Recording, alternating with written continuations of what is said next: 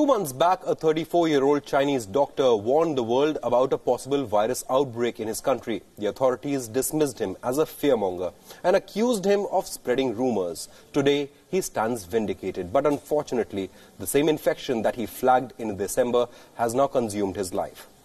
LiWenliang's death was reported by the Wuhan Central Hospital a little after 3 a.m. local time in China. But now there is a controversy surrounding his death. State-backed Chinese media had already reported his death on Thursday, hours before it was confirmed by the hospital.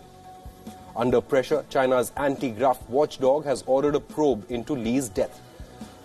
The Discipline Inspection Commission will visit Wuhan to conduct an investigative probe into all issues raised by the people. But what exactly is the controversy? Here's what many experts are saying happened. The initial report of Li's death led to a massive reaction on Chinese social media. People hailed him as a hero and even blamed the government for dismissing his claims on the virus back in December. And very soon, the state-backed media changed their narrative. They were now saying that Li was alive and being given ECMO treatment, a kind of life support. Hours later, they finally confirmed his time of death as 2:58 a.m. All the media agencies deleted their initial tweets, but this reaction from the World Health Organization sums up the confusion. WHO's representative Mike Ryan initially expressed condolences on Li's death, but the world body later updated their statement saying they had no information on Li's condition. LiWenliang's story is a testament to how China tried to hide a major health emergency. He had written to fellow doctors about a SARS-like infection in December and urged them to take precautions so as to not contract the disease. What he got in return was condemnation from the authorities. He was asked to sign a letter which accused him of making false statements. And then on the 10th of January, Li contracted the disease from a patient he operated on. From his hospital bed, Li revealed that the outbreak could have been controlled better had the government been proactive.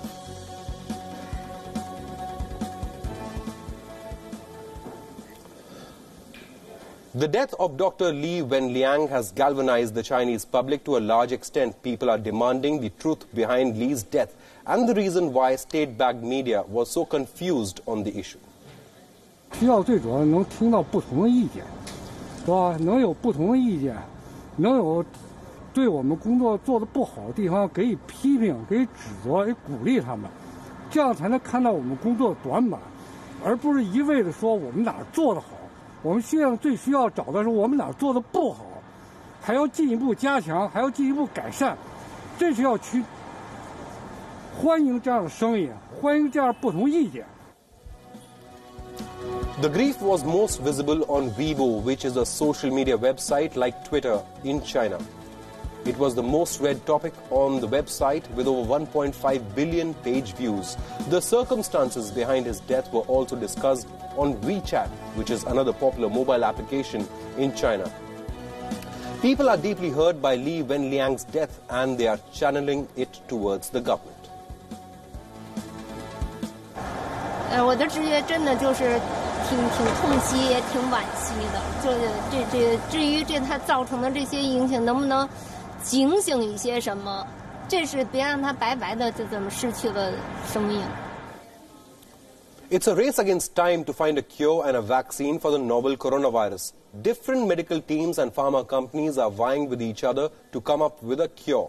A team of doctors led by an overseas citizen of India, Professor S.S. Vasan, has successfully grown a batch of the nCoV virus outside of China.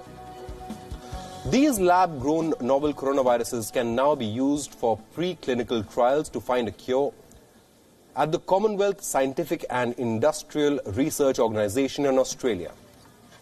Just last week, researchers at Australia's Doherty Institute had managed to isolate the novel coronavirus from a human sample.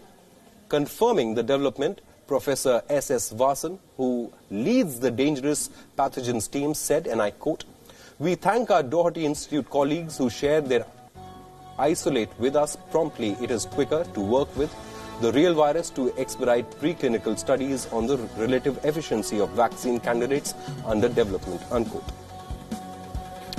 Developing the virus within the laboratory, claimed Professor Vasan, was essential in scaling up the vaccine antigens being developed by the University of Maryland. Now, he has in the past worked on developing medication for dengue, chikungunya and Zika. Earlier, a group of doctors in Thailand had claimed that they were close to finding a cure for the deadly coronavirus infection. They had administered a cocktail of antivirals given in the case of flu and HIV to a patient infected by the novel coronavirus who had shown signs of recovery. But there is no proven cure for the novel coronavirus at this point of time.